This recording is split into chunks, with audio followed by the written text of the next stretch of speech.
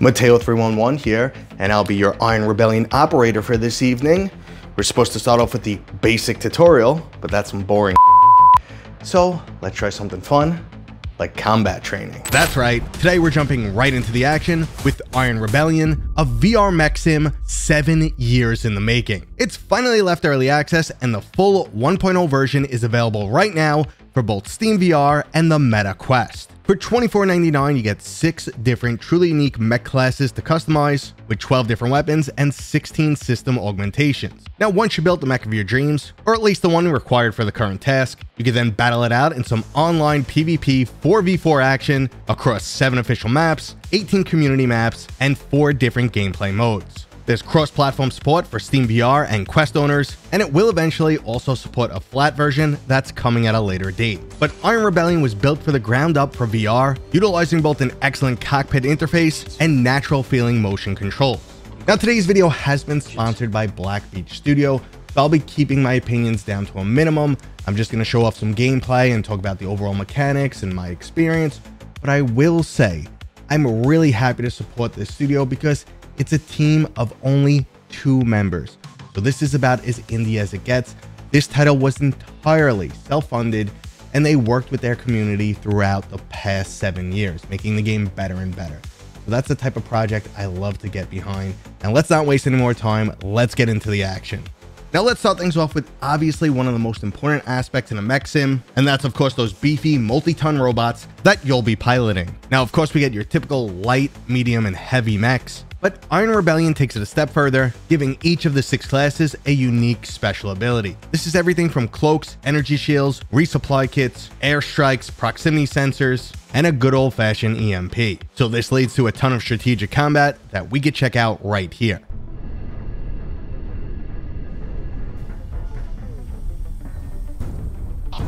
Objective neutralized.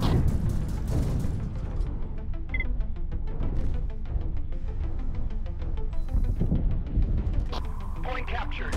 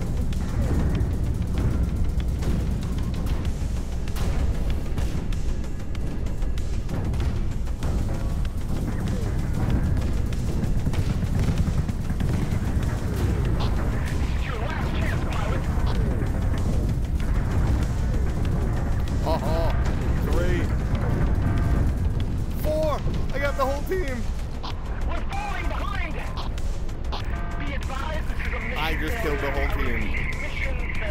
I failed. Nice. I killed all 4 people.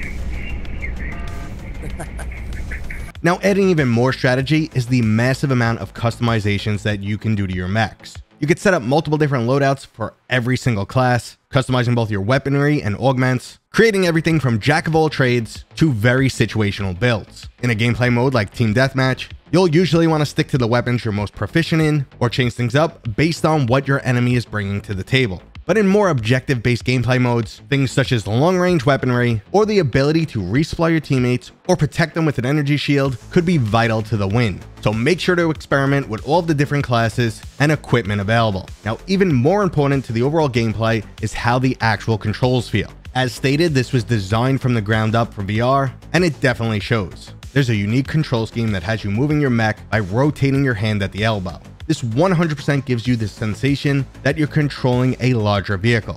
Now, all of the other systems inside of your mech are controlled by physical switches inside of your cockpit. You'll have to power on your systems, pull a lever to retrieve or drop off cargo, select damaged systems and issue repairs, and finally prime and fire off your special abilities. Overall, this feels great, it's not clunky or cumbersome, and it definitely adds to the overall mech sim experience. So we have solid controls, tons of mech customization and strategic combat. So the final aspect is the combat and those 4 separate gameplay modes. One-on-one fights feel solid, and depending on your mech, it usually comes down to agility versus firepower, but team-based combat is what this game is all about. There's a massive difference in controlling a light, agile mech that basically runs laps around the map compared to the lumbering heavies. You definitely don't want to mess with those guys up close and personal, but they're not going to be making it to a main objective anytime soon. Now, the overall combat impact when you're both attacking and getting struck is nice and beefy. It almost feels like you're taking some actual hits, and I actually turned on the audio to haptics mode for both my B haptics vest and rumbler in my Roto VR chair.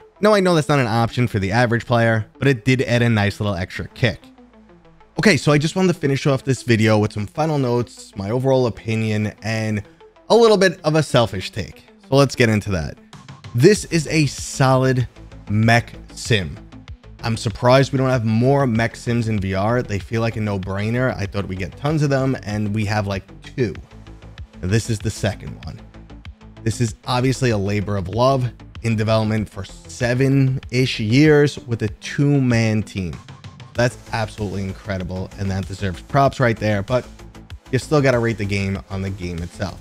Overall, I was impressed. I feel like, 5 hours into the game and I just scratched the surface of the customization and strategy that's available. And ultimately, this is a very solid mech sim, and I want the game to succeed for selfish reasons. Not because this is a sponsored video, but because I want a single player campaign. Multiplayer is awesome, but it's not what I gravitate to these days. I want a deep, rich single player campaign, and these developers are pretty awesome. I think they could deliver something fantastic if somebody gives them, some extra money and maybe a few extra people on the team. So hopefully that can happen. Now, if I forgot to mention anything about this game, you have additional questions, drop them down below. If you're new here, please consider subscribing. And if you enjoyed this, go ahead and give it a thumbs up. All right, I'll see you guys on next time.